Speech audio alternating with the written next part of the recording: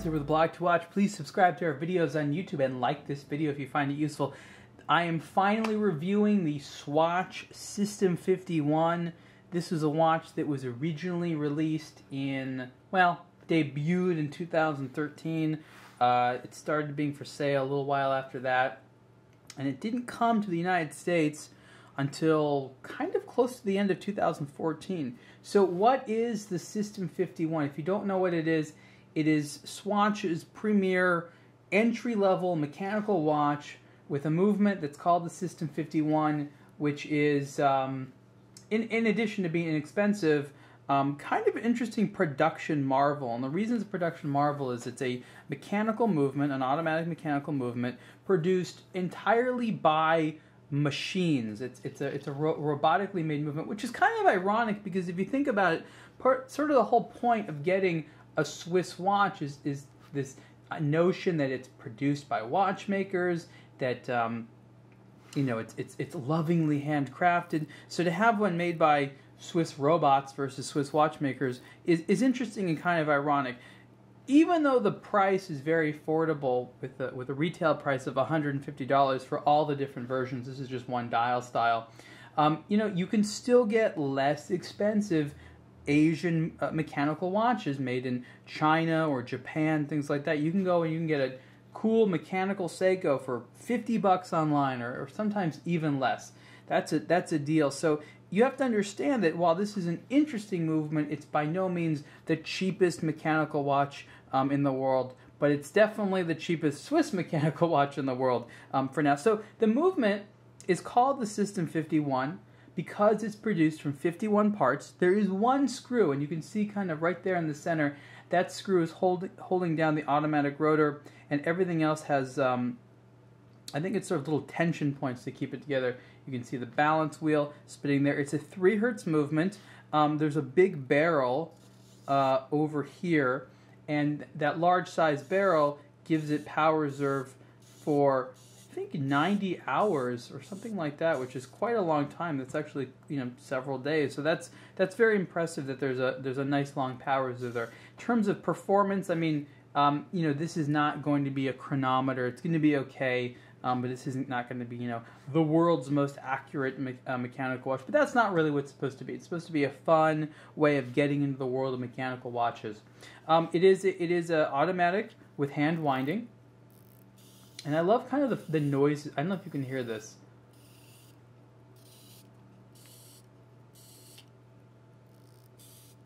It's kind of this interesting, it's like almost like a little whine. It's actually similar to how some Japanese movements sound when you're winding them. So I'm playing here. You have the time. You have a little date window there, which is cute.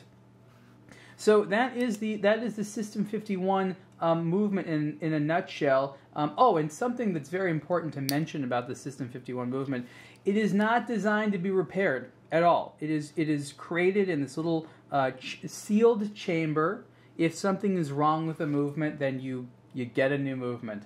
Of course, that sort of flies in the face of conventional thinking about how mechanical movements are supposed to be, and that is that if they break, you don't replace them, you fix them. They're meant to last a lifetime. The philosophy here with the Sistem 51 is a little bit different. I like the sort of what they call the mystery automatic rotor. You can see around this periphery here, there's an area, and underneath it is a hidden eccentric weight. But when you just sort of wear it and look at it, you know, you can see it moving now, but the whole idea is to sort of give an unencumbered view of the movement, and these little graphics are interesting. Different versions of the Sistem 51 have different movement graphics as well as a dial. Case is about 42 millimeters wide in plastic with a plastic crystal. There are different straps available on different versions of the Sistem 51. This just happens to be the one I have, and actually one of the debut models. So I thought it was pretty cool to have one of the first pieces since Swatch has come out with the Sistem 51. I think there's been 2 or 3 generations of new dials, but so far the cases have all been the same size, and they all have the same movement and complications. So nothing like that. So basically, same case, you know, different colors and things like that, different dial styles, but essentially, you know, there's one System 51. It's an attractive watch, and this dial is interesting because you can see these little red dots there. Those correspond to 6 of, I think, the 19 synthetic rubies in the movement. So it, of course, does have synthetic rubies because it needs those as pivot points. You know, what's interesting about a watch like this is that it's something that you can wear in any sort of like watch lover gathering, and people will, you know, sort of give you a head nod.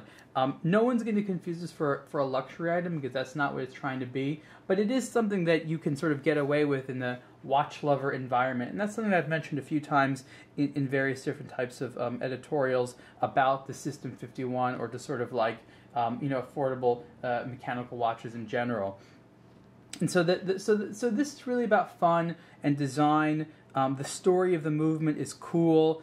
These are, you know, just like a lot of Swatch watches, collectible. But again, you have to understand this is not a replacement for a higher-end mechanical movement, which is going to do more, have better performance, of course, be made in a much more high-quality way and meant to last a long time. So I guess you could see this as like, you know, someone's like first mechanical watch, or just sort of a fun gift for someone that likes mechanical watches. There's a lot of value here, and I think Swatch did a good job coming out with this. You know, it took a lot of effort to come up with what essentially for them is a kind of race to the bottom. They had to put a lot of effort into it. So again, this is the Swatch System 51. This is one particular version. Price for all of them so far is, at least in the US, is $150, and you can see the full review on aBlogtoWatch. Thanks.